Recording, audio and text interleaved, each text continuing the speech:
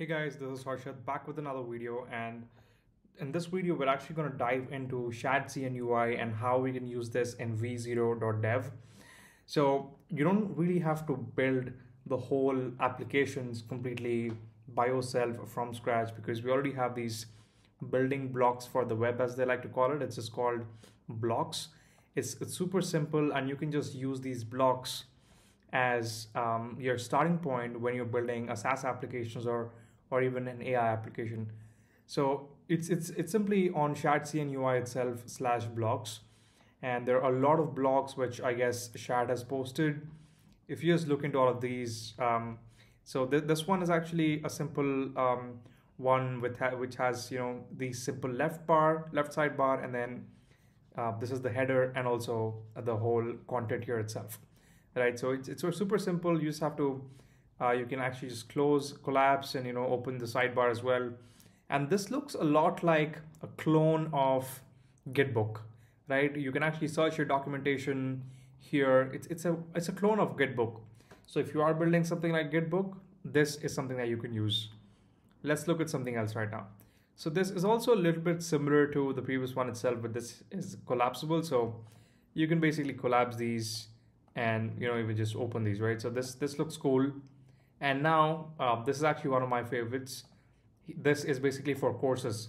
Let's say you're building a platform where you want to have different courses. So I mean, look at this. It has get started, installation, project structure, and this can just be for a project or even for courses, right? So you can have a getting started video and then all the other videos as well. So it's like super helpful if you're building something like this. And actually, I'm building something similar to this as well. So I think I'll be using a lot of these things from a lot of these components from this part, right? Now, if we just look into something else, what I actually liked was this one. All right, so this is also collapsible. You can change the company as well. It's a little bit like Slack. It's a little bit like Slack, and you can have these project creation. So I think it's like a clone of a Slack, right? So this is super cool.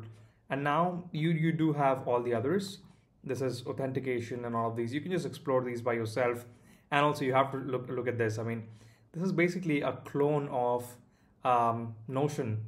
Right? This is basically a clone of Notion, man. I mean, you can create your own Notion right now completely by yourself and host it yourself. You don't even have to pay for Notion.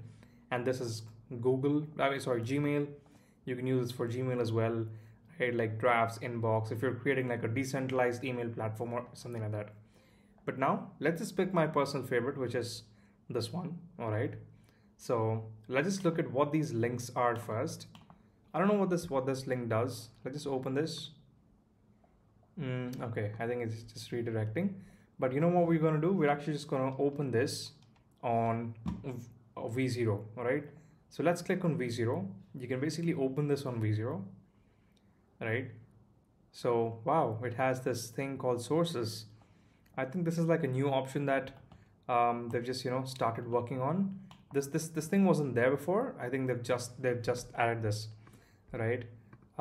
This looks super cool, right? Look at this. The animation is great on this, and yeah, you can basically just clone this completely by yourself.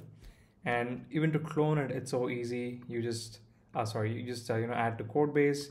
You basically take this, you copy this, and then you just open this on your terminal, or you can just download the zip, right? So in this case, I guess downloading the zip is much more easier. I'm just going to open the zip file here.